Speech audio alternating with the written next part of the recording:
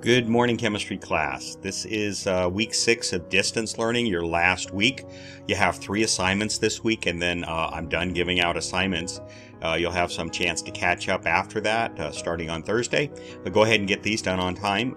Today is day 67, and we're going to move into a new topic. Last week we discussed gas laws, and this week we're going to discuss solutions, aqueous solutions. We'll talk about what a solution is and what an aqueous solution in particular is.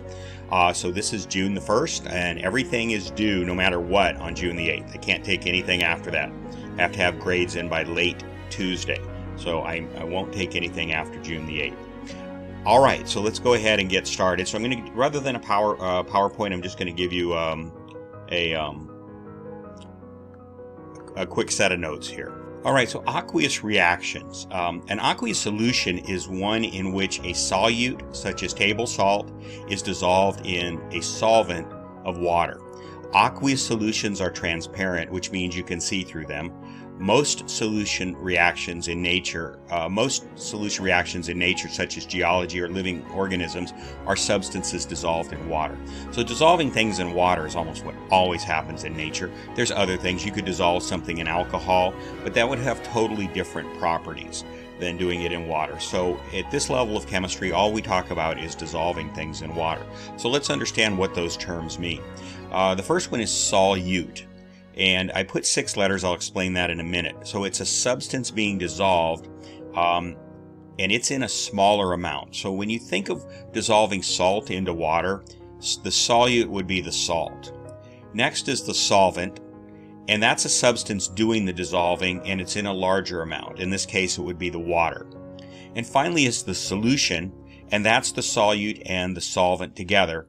And this there's more of this. So let me explain that. This is just a mnemonic that I use. Students that get solute, solvent, and solution confused, just think of salt water. The thing you have the least of is the salt, and that's the solute. And that solute is the shortest word. It's 6 letters. When you dissolve salt in water, the thing that's the next most, you have the next most of, is the solvent. That's the water. And that's 7 letters. So that's a little bit bigger word. And finally, the solution is the salt and the water together. That's what you have the most of, and that's 8 letters. So the word solution is 8 letters. That's the longest of the words. So you can remember by the length of the word which is the solute, which is the solvent, and which is the solution. So again, in salt water, salt is the solute, water is the solvent, what it's doing the dissolving, and the solution is the 2 of them mixed together. That's called the solution. So the solute plus the solvent equals the solution. A solution is a homogeneous mixture of 2 or more substances. Okay, the word homogeneous, literally same type, means that the mixture has the same proportion of substances throughout. So a glass of lemonade tastes the same as the next glass because the ratio of the solute, which is the lemonade mix, and the solvent, the water, is the same throughout the pitcher. Here's some other examples of solutions. Air is a solution of 2 gases, O2 and N2, oxygen and nitrogen gas. Carbonated soda is an aqueous solution of carbon dioxide mixed in water, carbon dioxide gas. Vinegar is an aqueous solution of acetic acid mixed in water. A dental filling is a solution of mercury mixed in silver. But that's not an aqueous solution, and it's also not a liquid, not in liquefied form. Iodine is a solution of iodine mixed into ethanol. That's also not an aqueous solution. And steel is a solution of 2 solids. It's a solution of carbon mixed with iron, and that's not an aqueous solution. Most solutions we will deal with are solutions with a liquid solvent. That does not make them liquids. Liquid is a pure substance. In other words, water, if it has nothing else in it, is considered a liquid. But if you mix something in the water, even though it still looks like a liquid, it's considered to be a solution. So the solute will be either a solid, liquid, or a gas. Concentration means how much of the solute do we have in the solution. So this is what complicates dealing with solutions in chemistry, is you're dealing with 2 different things, a solute and a solvent. And oftentimes you just want to know how much of the solute you have in the solution. You don't want to know the whole thing, the solution. You just want to know about the solute, what you're mixing in. So if you mix lemonade with powder, if you make lemonade with powdered mix, a concentration of lemonade mix solute will determine how the lemonade solution tastes. If you want it stronger and sweeter, then you add more lemonade mix, more of the solute. If you want the lemonade less strong, you can dilute it, and you can dilute that solution by adding more water, more of the solvent. So there's a number of measures of concentration. There's different ways you can measure them. The first, let's deal with an important relationship, and this is true for water only, is that a cubic centimeter, a centimeter is about a half an inch roughly, not a little less, and if you take a cube of a centimeter, that's equal to 1 milliliter.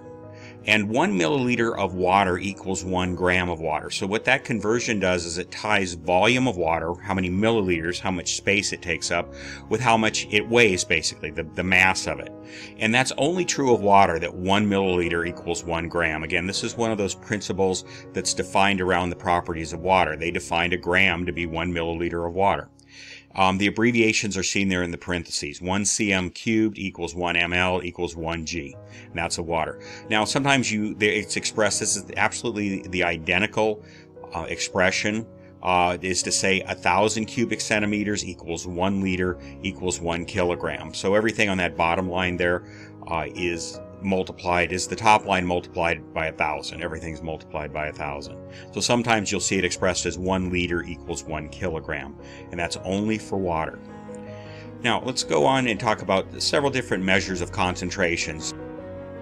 Alright, so these are the ways that the concentration of a solute in a solution are measured.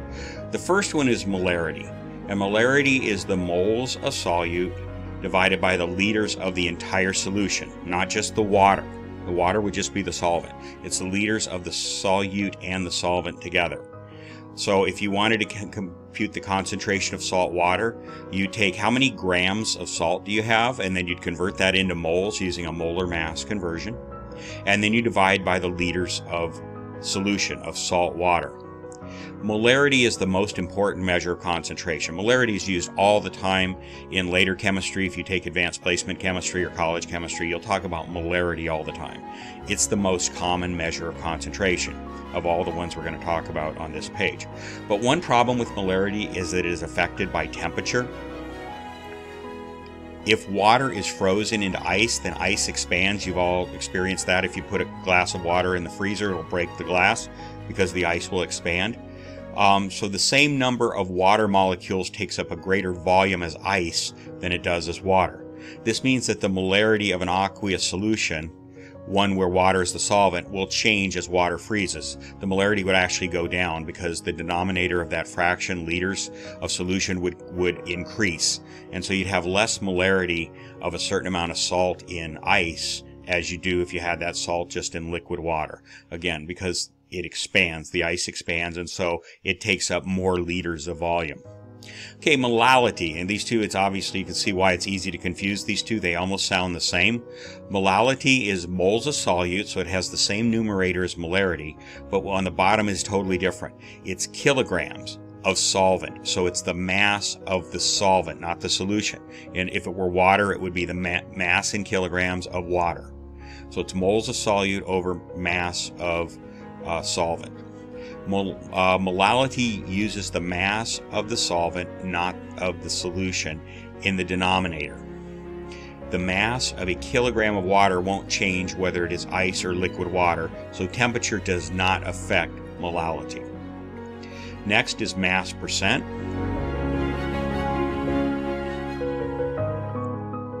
And mass percent is simply taking the grams of solute, salt, divided by the grams of solution, salt water. You can see that the units will cancel out, grams over grams will cancel out, and then you multiply that by 100%. And that's called the mass percent. It's what percent of that solution is salt, if we're talking about salt water. Okay, mole fraction. Mole fraction is moles of one solute over moles of all solutes and solvent. So it's almost like mass percent, except it deals with moles. It's a fraction. You don't multiply it by 100%. So it's moles of one solute over moles of solvent plus any other solutes you have. It's when you want to figure out what percentage of a solution is made of a particular substance. Not what percentage, but what fraction of a solution is made of a particular substance. All right, parts per million. That's very much like mass percent, except instead of multiplying by 100%, you multiply by a million. So it's grams of solute divided by grams of solution times a million. You use that for things that you have a very small concentration of. For example, people that do water purification, so to be sure that the water that we drink is safe, may be dealing with things like arsenic or lead, which are toxic substances, but there may only be 3 parts in a million of any of those, and that's not enough to be dangerous. So they measure very, very small concentrations in parts per million. It could even be parts per billion. And finally, dilution of a substance. Dilution means to water down. So if you make your lemonade too strong, you would want to dilute it by adding more water. So it simply states that the molarity times the volume of the solution before dilution will equal the molarity times the volume after solution. And what you do is by increasing the volume of the solution by adding more water to your lemonade, that will change the molarity. It'll cause the molarity to decrease. So we'll give an example of that in the next couple of days. Okay, now we're going to move on and just do a couple of problems today. We'll keep this lesson reasonably short, and then I'll give you a few more problems on Tuesday and Wednesday.